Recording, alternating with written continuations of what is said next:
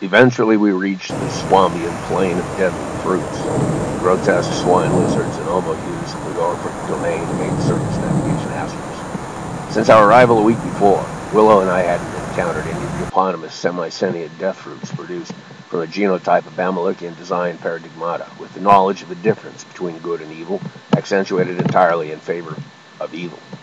Traveling in local defilade, our appearance resembled no more than a vaporous mirage, noticeable only at close range, at high noon, if then.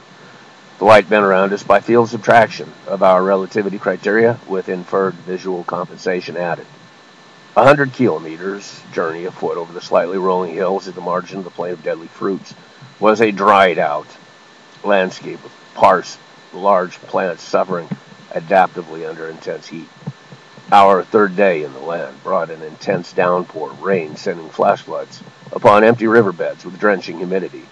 For a few hours, to wring sweat and drip salt into red eyes as the Adama sought to restore itself to a drier, powdery state below a veneer of mud crust. The remainder of the first week brought a few skeletal remains strewn sparsely with a fragment of sinew or patch of hair or fur and distant flying things that might have been actual abnormal animals. These were our closest encounters with corrupted federal life forms. The Bamalik Code is the way to understand how Ben Bamalik controls New Babylon, Pat. A power to brainwash and control the world for conformity unto the image of the beast. Power to conquer the people of the world and reform them into fops of sadism.